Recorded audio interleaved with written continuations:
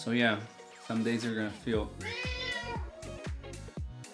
but it's okay. I mean, it's life.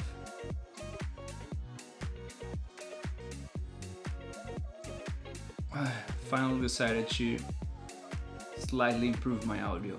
So anyways, some days you're gonna feel like, and it's okay, you can push through, or you sometimes have to lay back and chill for a while. It's life. You're not gonna be at your best every day of your life. In opposition to what some people say, you're not gonna be high performing every day. It's just not possible. Anyways, so you wanna work with photography and video. Awesome. You wanna work with photography and video, right? Here are some tips so you can possibly get into the market. Well, the path I took was I suppose the most common and like hardest path. Actually, I wouldn't say there's an easy path.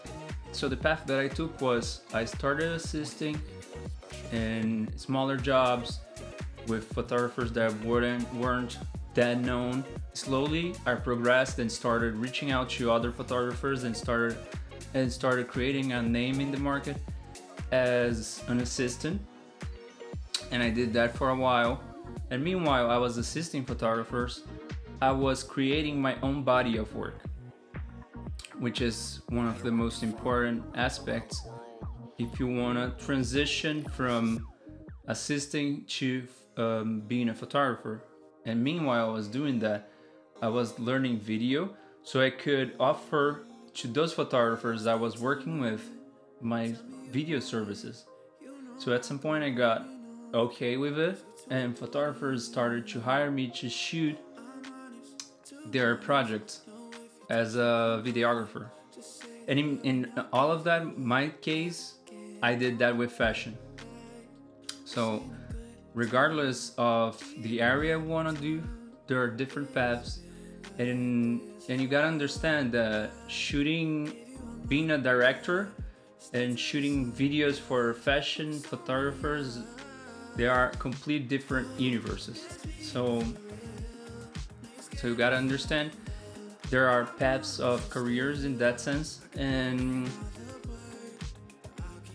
let's say you wanna shoot video professionally, getting to camera department, DP, director. So then the quickest path is you offer your services as a PA, production assistant, to producers, and then you start going into sets and get better at it and start making your way through the career you're searching for. Well, if you want to work with fashion photography, you can reach out to fashion photographers that are shooting in your area, the ones that are most known in your area. You can always Google them, you can always find their names on Instagram.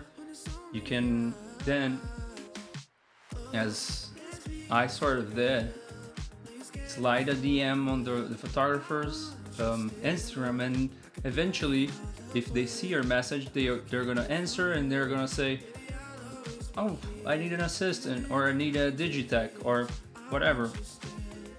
And then from there you can start working in that environment, which was what I did.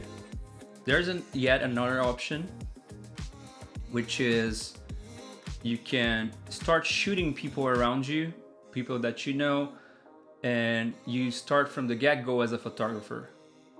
So in that sense, you skip the whole part of having to assist, learning the craft from other photographers, and you start shooting people. And then when you're good enough, you start reaching out to brands and offering your services, or even like just posting it online, and you will get noticed from the brands around you or people in your vicinity. And from there you start building a client list, which is ultimately what you want to have to build more portfolio, have more paying work, and just grow as a professional. And there's yet another option, which is going to the photography school and learning the craft there. Well, then from there is sort of the same path.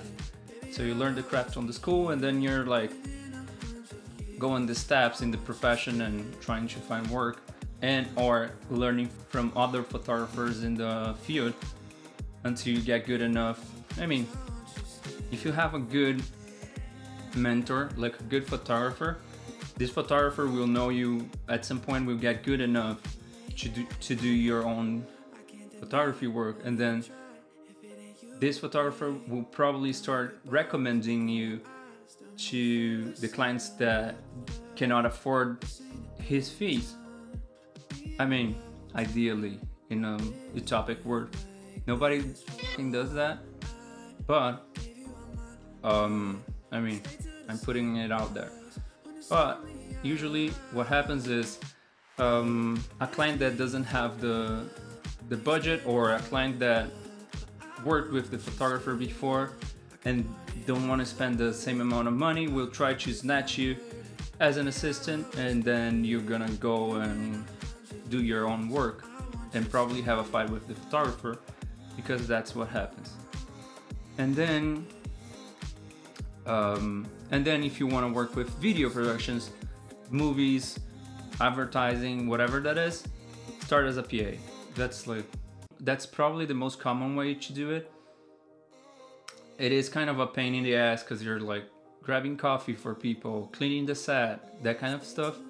But eventually, when you start learning more and asking questions and offering different jobs for the producer, you will probably slide yourself into the camera department, and from there you grow until you achieve or get to the position that you want to ultimately pursue.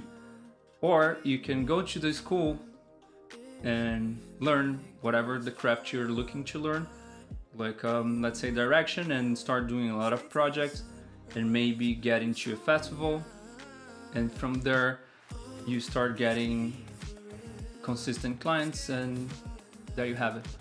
But if you want to transition from photography to direction, that is kind of trickier. So you gotta, of course, have a good client list, but it's not the same market, it's not the same thing. So at some point you have to start pitching motion projects to the clients that are hiring you for stills, and from there you create a portfolio as a director, and then you can go after the direction clients. And yeah, the same old stuff. Give it a like, thumbs up, whatever. If you need anything, hit me up. Take care.